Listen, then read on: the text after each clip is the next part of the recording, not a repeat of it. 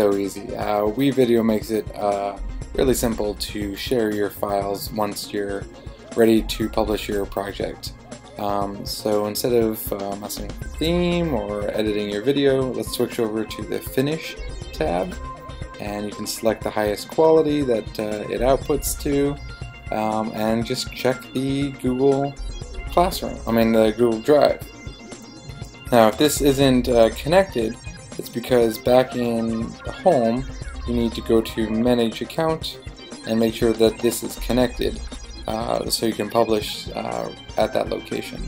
But if I go back to Projects, Home, continue editing this, load the project video, now I can go to Finish.